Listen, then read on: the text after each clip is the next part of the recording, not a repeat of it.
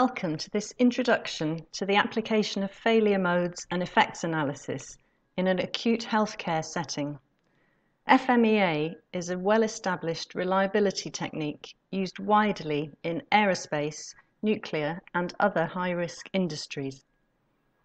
The aim of this podcast is to provide an understanding of the context and purpose of healthcare FMEA, steps for a successful healthcare FMEA process, and how FMEA can help you to improve safety culture in your team for both patients and staff.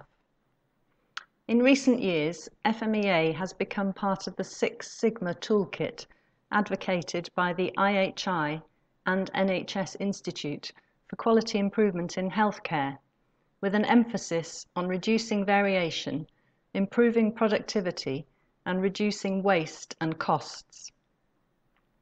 Other QI techniques in the Six Sigma toolkit, for example the 80-20 Pareto principle, can sometimes overlook smaller, more frequent events that have a large cumulative effect for safety. FMEA combines quantitative and qualitative elements and is one of the best ways to analyse potential reliability problems as well as risks early in development of a new process. Different types of FMEA are used in different settings, and FMEA is also a powerful tool to improve safety for existing processes.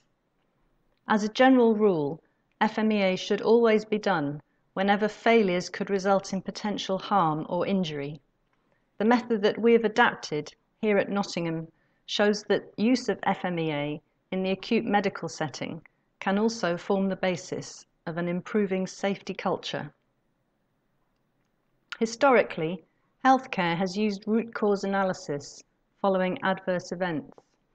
With an added focus on safety and error reduction, however, a more prospective approach is now required. The benefits of FMEA include examining the entire process, not just focusing on events. Using a logical, structured, and prospective approach to the analysis. Capturing collective knowledge of the team or wider teams, rapidly identifying and ranking areas of concern. FMEA improves quality, reliability, and safety. It can reduce process development risks and cost. Most importantly, it can identify false economies and track risk reduction activities.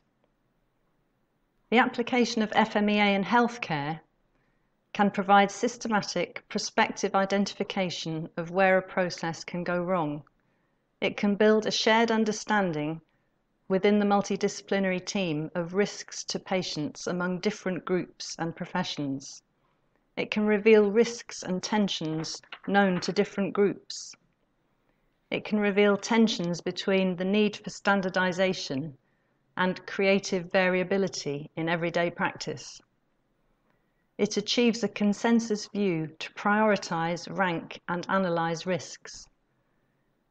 It contributes to identifying root causes and to stratify risks for improvement at personal, ward, divisional, and organisational levels. And these steps form a robust basis for improving safety culture. During a Health Foundation project in Nottingham, which began in 2011, we tested the safer clinical systems approach to making prescribing safer on an acute medical ward. The aim was to improve understanding of the hazards in this high-risk clinical environment, to raise staff awareness of the dangers inherent in prescribing, to develop systematic procedures to implement safer prescribing processes, to focus on the patient's prescribing journey, beginning with an unscheduled admission, through to transfer home or to a medical ward. It also aimed to work with the acute medicine service to focus on a number of key safety areas. These were reliable processes, in particular medication histories and prescriptions being complete and free from errors, safety awareness, that staff understand the risks involved in dealing with medication and report incidences of harm, and communication at admission, ward transfer and discharge. Prescribing risks identified by FMEA work during this project included the number of patients taking their own medication before they had been clerked, which was well known to the nurses but not so well known to the medical staff, failure to inform nurses of changes to drug charts, and pressures to move patients. These are risks which would not be revealed so easily in other forms of analysis. For an FMEA exercise to be meaningful, it is often essential to convene a multidisciplinary group with all grades and types of staff involved, so that the process can be fully examined from all viewpoints. Participants must be assured that every voice counts and that no blame or punishment will ensue as a result of free and frank discussion. These are the Chatham House rules. People must be encouraged to speak up and challenge, but most importantly, listen and learn from each other. Some risks may be obvious to certain groups, but hidden from others. Skilled facilitation is required to achieve the necessary consensus for risk scoring within the time available. Failure modes and effects analysis requires an initial process map with a maximum of 5 steps with clear boundaries. This can take time, and consensus here is important to ensure that the rest of the process is worthwhile. Depending on the time available, the group then agrees on the most risky step or steps and identifies what can go wrong for each step with a focus on what actually happens, which is sometimes termed work as done.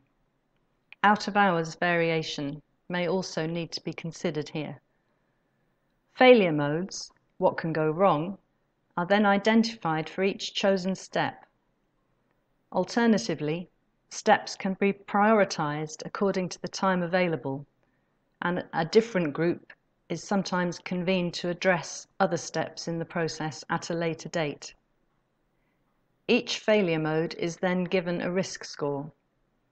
We found the following scoring method to be the most helpful because it also considers the possibility of detection and recovery from the risk. The maximum risk score that can be generated is 81, which would include a high consequence, scoring 3, a high risk of occurrence, scoring 3, a low risk of detection, 3, and a low risk of recovery. For each high-risk step, the group will then identify causes, identify existing control measures, and consider human factors that influence the risk. They will then agree on interventions using an options appraisal.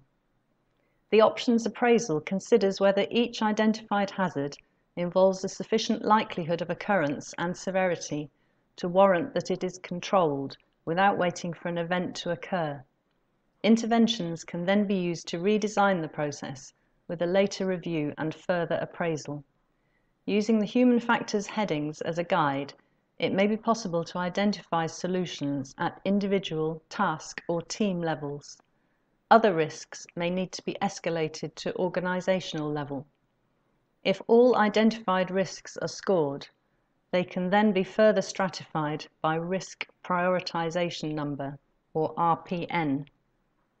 The human factors headings traditionally used in FMEA are patient, task or technical, individual or staff, team, work or environment, organisational or management, and institutional. FMEA facilitates learning from events that are frequent rather than severe. The accumulated effects of many small events can be larger than one big event. It may even be easier and more effective to make improvements around these smaller events for a bigger impact on safety.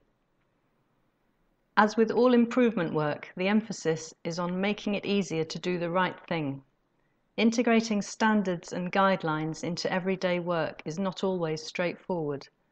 Looking at the whole system, not just incident analysis, allows identification of work as done.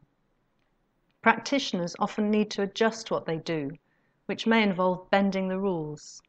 Habitual adjustments and performance variability may be necessary to get the job done in a pressured environment where supplies and equipment may not be available, especially out of hours.